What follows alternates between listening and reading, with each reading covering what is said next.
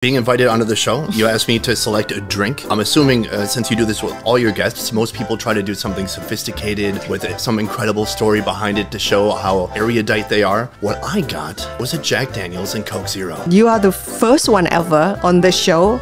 No, before we have some wine, but you're the first one to choose like quite heavy liquor.